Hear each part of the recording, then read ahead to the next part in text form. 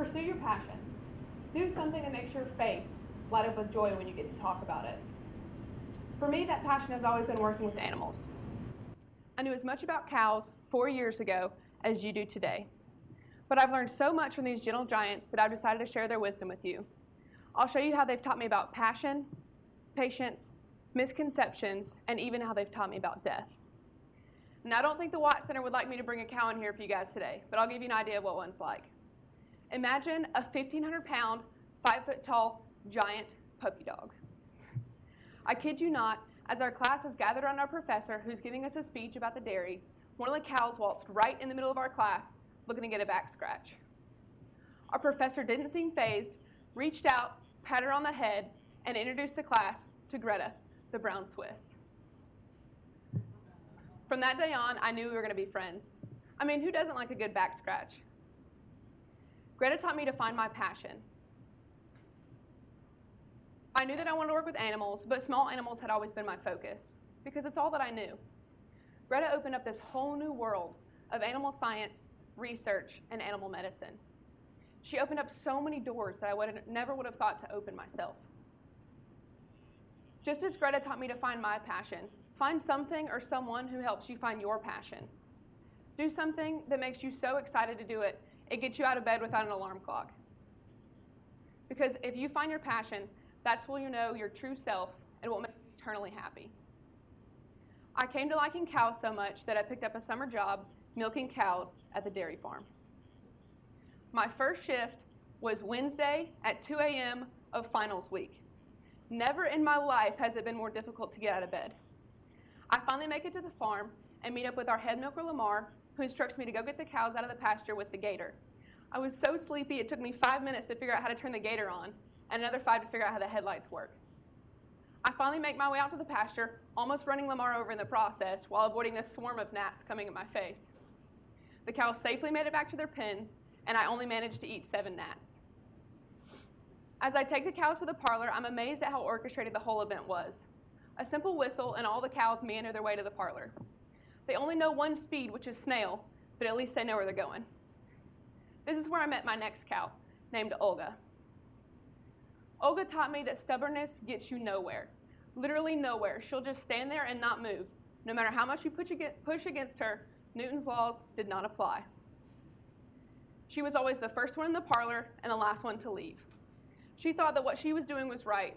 She thought that's how you're supposed to do it. And Olga's what we like to call chubby. So let's just say the other cows had quite a time trying to maneuver around her to get in the parlor. Well, I learned that not everything that you do or understand is right. I researched some animal science and animal agriculture as a whole. And while doing this research, I learned that a lot of people have these misconceptions about animal agriculture.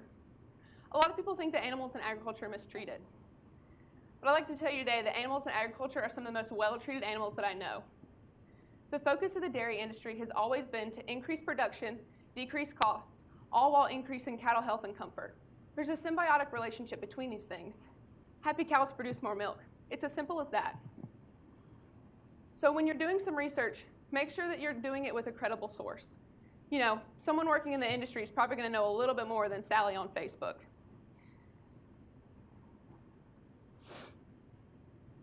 So I did this research while working with the Dairy Science Club at Clemson. The Dairy Science Club introduced me to this whole new world of show cows. I came to liking shows so much that I joined the dairy show team. Picture a dog show and then replace the dogs with cows. My first show heifer was Daphne. It was a love-hate relationship between her and myself for quite a while. The first time Daphne let me touch her was a pretty eye-opening experience. There I am, reaching in. The second my finger touched her hide, she whipped her head around, looked me square in the face, and right to the leg. Man, did she kick the snot out of me. I had an epiphany the first day I tried to halter her. Here I am, chasing her around this pasture, waving carrots in the air, trying to get her to eat them to get this halter over her face. Exhausted, I finally sit down in the pasture. I'm not out of shape, but you try chasing a cow around with muck boots and coveralls on. So as I'm sitting down in the grass, she walks right up to me and tries to lick the hat off my head, as if I'm this new mysterious thing in her life. I learned that I couldn't always go towards her. Sometimes you have to let them come to you. I learned about patience. Now Daphne's in the milking herd and walks up to me anytime I'm around. Patience paid off. Maybe it was the carrots. Anyways, remember that not everything's easy. You have to be patient, and having that patience makes the end result so much more rewarding. Patience isn't about the weight itself, but it's about your attitude towards the weight. The last cow I want to talk to you guys today about is named Paisley.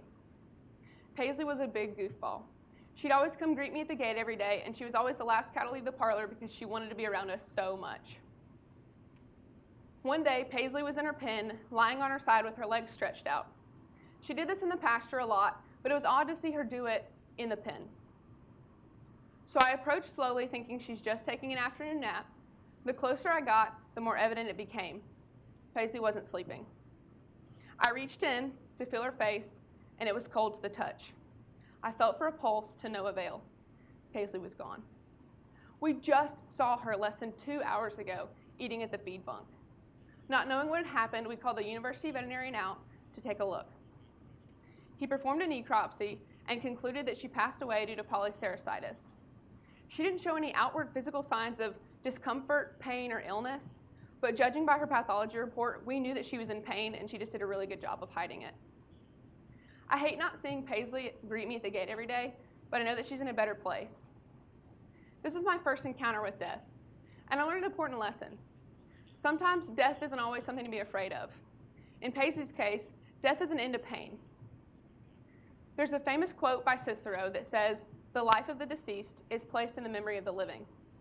I'll never forget Paisley, not because of the way that she died, but because of how she lived. She always was making me smile and was always happy to see me. It's that which I'll remember, her benevolent spirit and her unconditional love. Do something that makes the memory of you so great. Remember that a job isn't always about the paycheck. A job is about, a job is about feeling like you make a difference, feeling like you matter. It's about having passion. Your passion might not be for dairy cows or agriculture as a whole. But overall, these cows have taught me some pretty important life lessons on passion, patience, and understanding. Being perceptive and allowing other people's opinions, but coming to your own conclusions by doing your own research on things.